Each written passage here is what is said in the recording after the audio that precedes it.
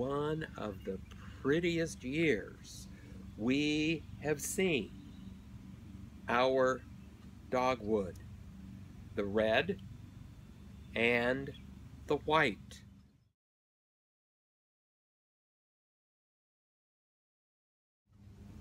The blooms show the 4 wounds on Christ's body, where the nails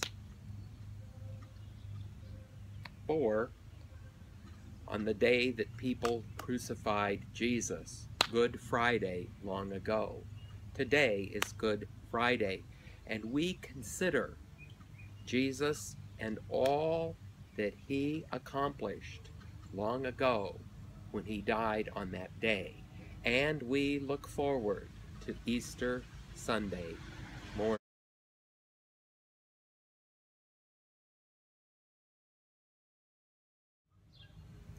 Thinking about communion.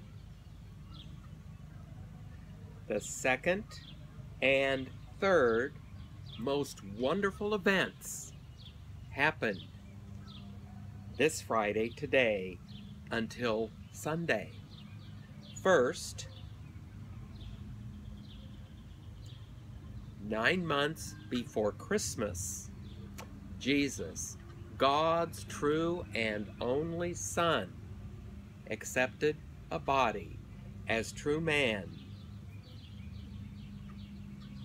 Now we see true God himself and true man die on Friday, and on Sunday God the Father resurrects him.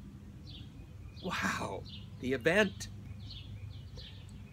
Many groups, they don't believe that. They teach a false Savior religion. The devil encourages the leaders to depend on world reason, and that can't believe that truth. 1 Corinthians chapter 1 verse 21 and chapter 2 verses 1 through 16. In the 1800s, the devil began 2 new religions: Jehovah's Witnesses and the Mormons, that also deny the Trinity teaching. Think about stories that you have heard of smooth talkers able to sell their snake oil medicine. That is not real medicine, but they lie and people buy it. Just like drug dealers, they lie to fool their buyers. So also these 2 religions are smooth, skillful signers selling a false Savior and a false God. That can't save anyone. Many deaf people, they don't know this, and they follow that snake teaching.